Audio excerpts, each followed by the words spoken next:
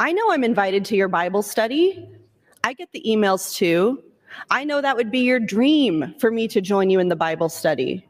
Your dream would be for me to be captive in a room with you with donuts and coffee so you can tell me what your, prosperity gospel, whatever interpretation of the Bible is that makes you think that it's right to be wealthy, that makes you think that billionaires are ethical people, that makes you think that you can drive around with a Choose Life license plate, but you don't do anything to actually support children who are in need in our state.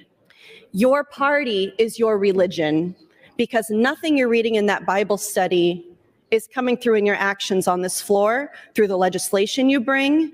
You're not studying the teachings of Jesus Christ so you can be more like Jesus Christ in the votes that you cast. That we know for sure.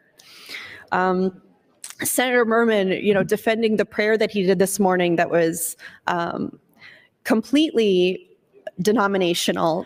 I was amused that his defense of it was, well, these are the words of George Washington. So if you don't like George Washington, then I don't know what to tell you. Maybe you're in the wrong place, this and that. You know what? I don't like George Washington. When he died, he had 153 slaves. And there's a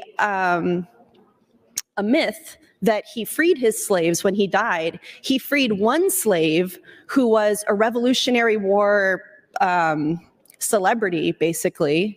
He kind of had to free him because he became very famous during the Revolutionary War, this slave.